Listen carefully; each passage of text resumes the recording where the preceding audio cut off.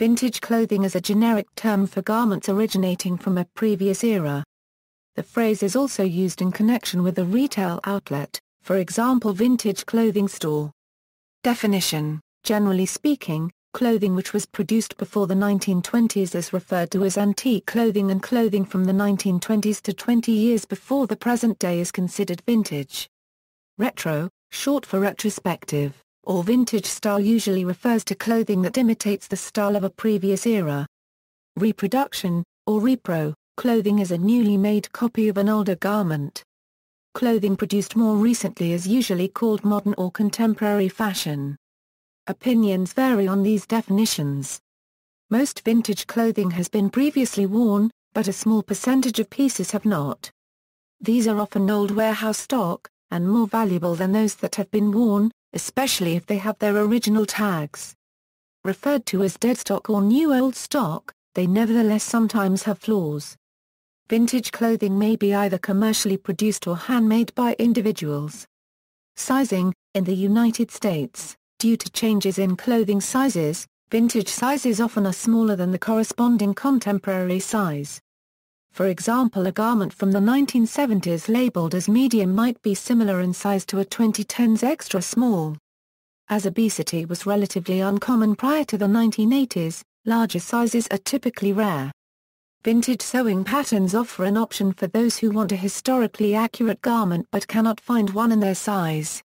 Retail market: popular places to buy vintage clothing include charity-run second-hand clothing shops, consignment shops, garage sales, car boot sales, flea markets, antique markets, estate sales, auctions, vintage clothing shops and vintage fashion, textile or collectibles fairs.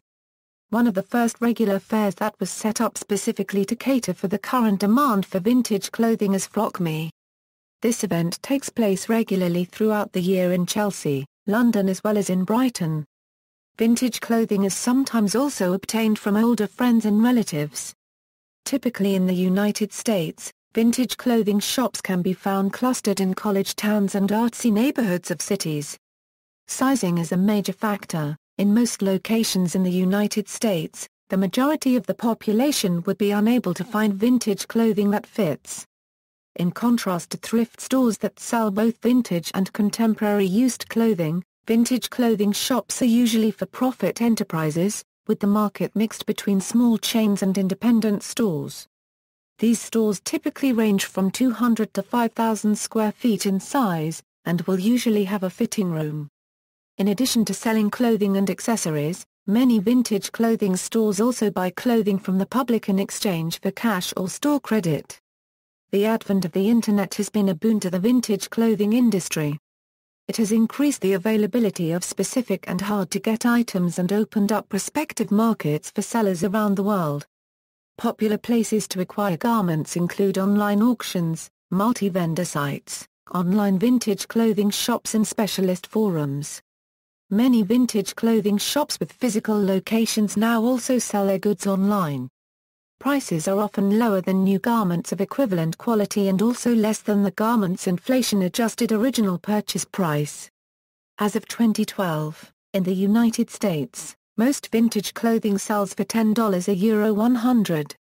Some vintage clothing stores choose to price their clothing by the pound.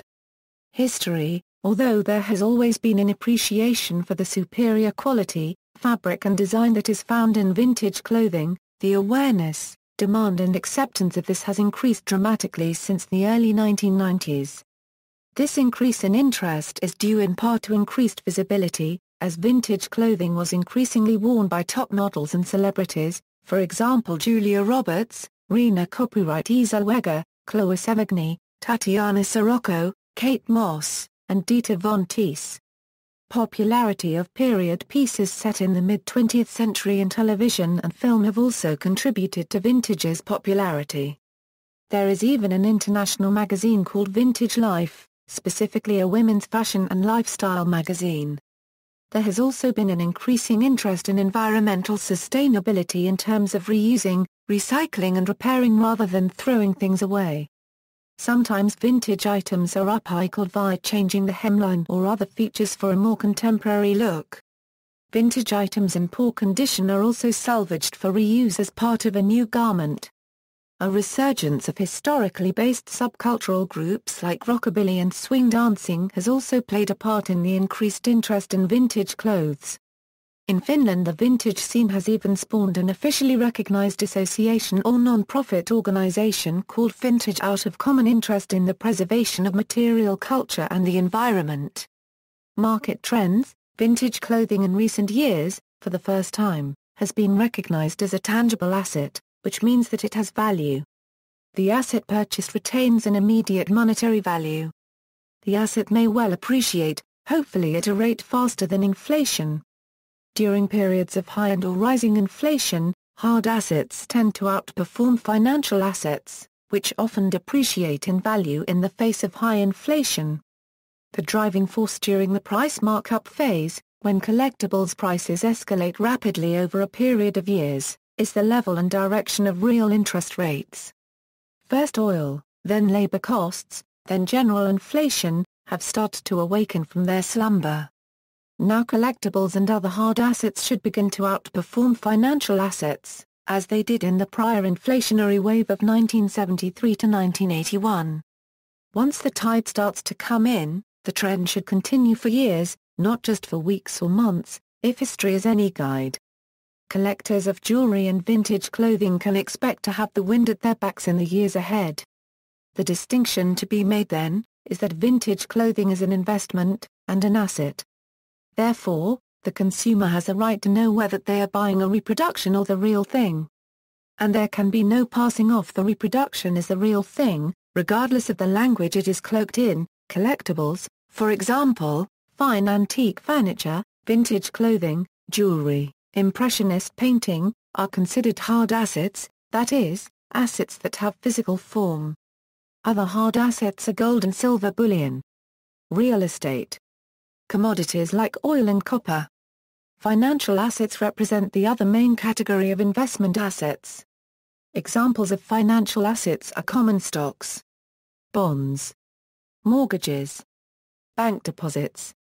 In the case of the Internet and vintage clothing, a greatly enlarged pool of potential collectors, a widened constituency women with aesthetic discrimination and the money to collect are able to enter the market, thanks to the Internet. These collectors can now evaluate potential purchases, often more accurately than was possible in person at rare and hard-to-attend vintage clothing shows. Through electronic payment systems, collectors can purchase online more efficiently. An important contributing factor in the value of an item of vintage clothing can also be its provenance. Vintage clothing collectors, like other collectors of history, value and record the background of an item, who wore it and to what occasion. Due to increased demand, pre-1950s garments in good condition are becoming more difficult to find, and more expensive to procure. Clothing from more recent decades is easier to locate, identify, restore, conserve and more affordable, subject to market forces and the cycle of fashion. Vintage-inspired and vintage style. Fashion design, throughout history, has turned to previous eras for inspiration. Vintage clothing retains and increases in value due to the fact that it is genuinely from a past era. In addition, authentic garments are made one at a time, with enough attention to detail to create an item that has long-lasting value. Garments closely resembling original vintage clothing are mass-produced, for the most part, in China. An example of this is the simple slip dresses that emerged in the early 1990s, a style that resembles a 1930s design, but upon examination will show that it only superficially resembles the real thing. These styles are generally referred to as vintage style, vintage-inspired, or vintage reproductions. They serve as a convenient alternative to those who admire an old style but prefer a modern interpretation. Sellers claim consumer advantage in that, unlike the original garments, they are usually available in a range of sizes and perhaps, colors and/or fabrics, and can be sold much cheaper. Bibliography, Bamford, Trudy. Viva Vintage, Find It, Wear It, Love It. Carolyn Brown. ISBN 1-903258-73-1, Tolkien, Tracy. Vintage, The Art of Dressing Up. Pavilion. ISBN 1-86205-305-7. References. See also, Thrift Store Chic, Indie Subculture, Counterculture, 2010s Fashion.